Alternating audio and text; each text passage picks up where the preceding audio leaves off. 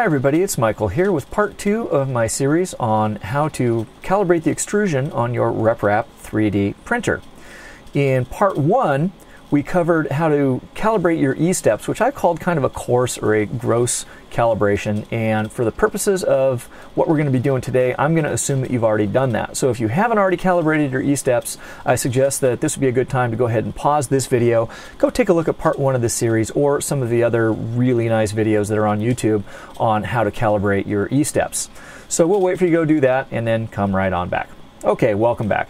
Now today I'm going to be showing you my favorite method for really fine-tuning my extrusion, and this is something where you can get the extrusion really specific, so it's really extruding exactly the right amount of filament, and this is something that quite frankly I do anytime I'm using a new roll of filament or I've changed anything, is I will go ahead and run a couple of these calibration tests to get everything just exactly where I want it, and then I'm going to make some notes. I'm going to create what I like to call the magic number. And there are many ways you can put the magic number into the system, but the important thing being that for each roll of filament that I use, I go ahead and determine this number and then associate that with the filament, and I'm going to show you a couple of different ways that you can do that.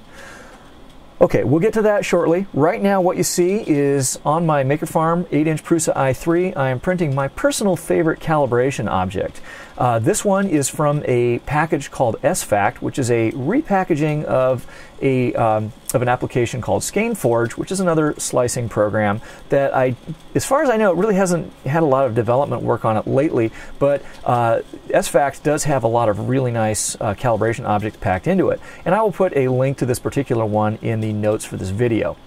The crucial and important thing about why I'm using this particular shape is quite simply that it is going to generate us a shape that is exactly one wall thick. So essentially what that means is we're going to be laying down one bead of filament per layer, and it's just going to stack up, and it's just going to be one, like I said, one wall thick. And so we're going to be measuring what we get in our printed shape versus what the Gcode is telling us that it's supposed to be, and then we'll be making some adjustments. Okay, just to back up a little bit and show you how I prepared that shape to be printed for our needs here.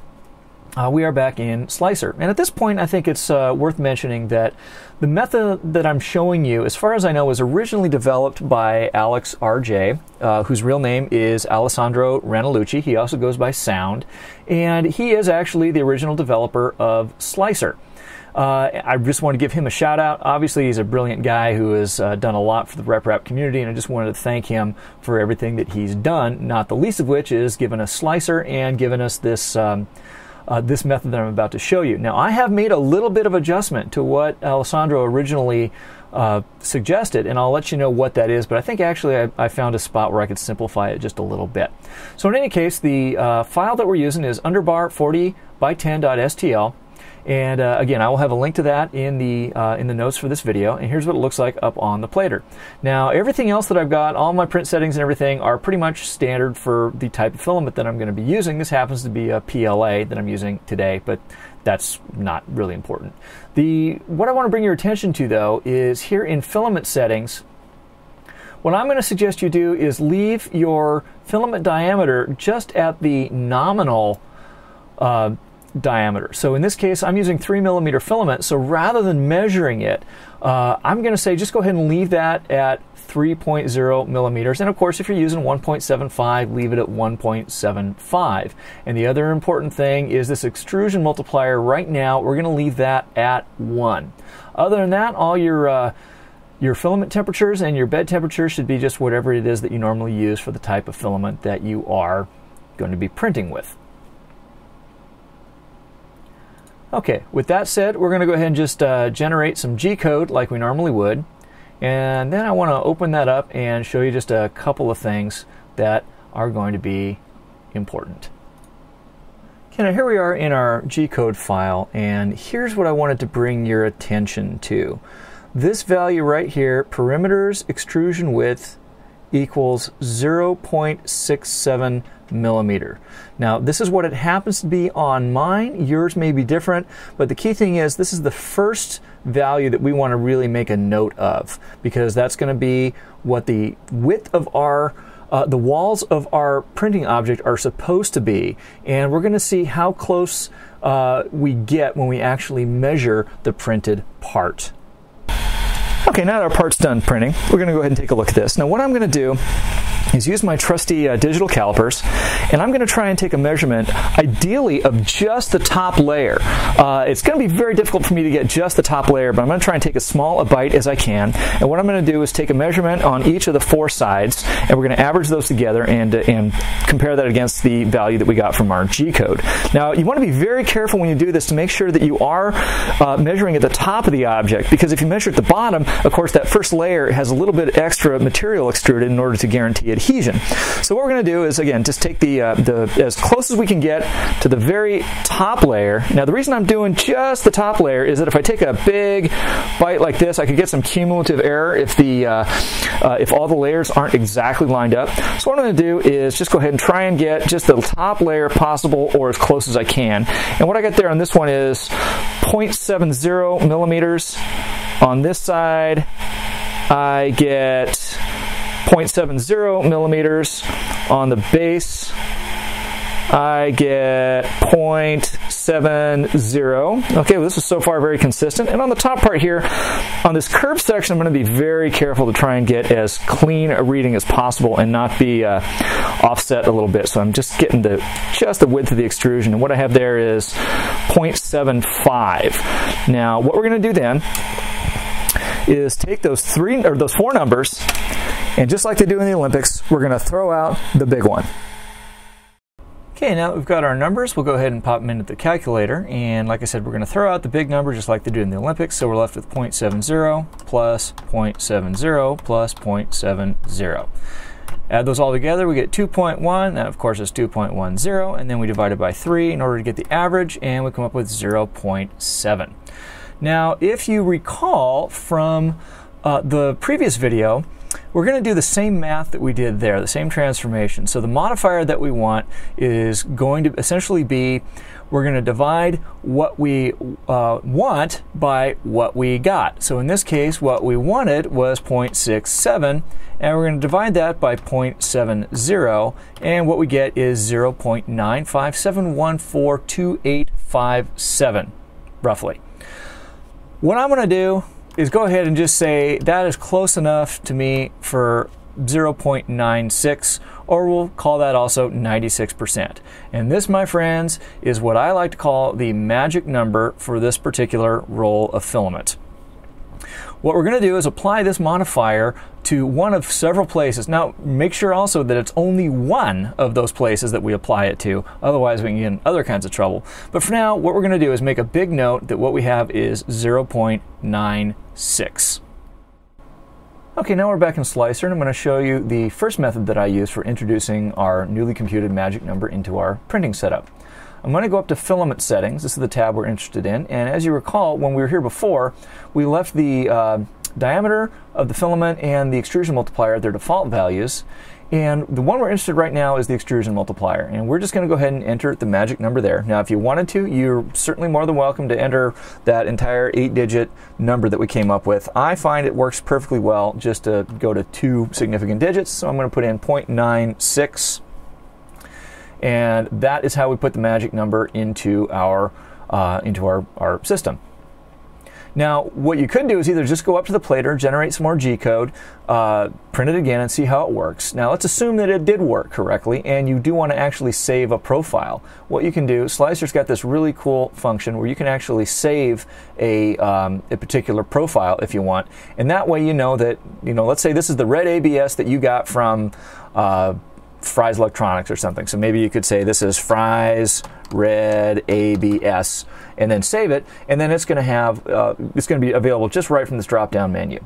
I'm not going to do that right now, but just know that you can because it's pretty cool.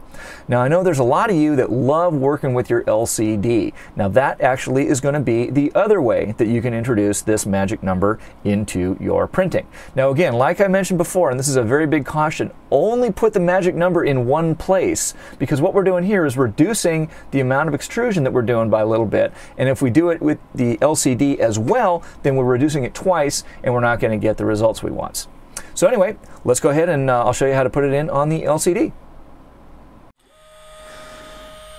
Okay, if you want to use the LCD method to put in the magic number, one thing that's very important to realize is that you have to wait until the print has actually started, otherwise this menu is actually not even going to be visible. So what's happened here, as you can see, it's just now started. It's actually still printing the skirt. So I'm going to go down here to Tune, go down to Flow, dial that back to 96, which is the number we determined as our magic number. Click that. Now we can see we are flowing at 96%. Go back up to main and info screen and just wait for the rest of the print to come out.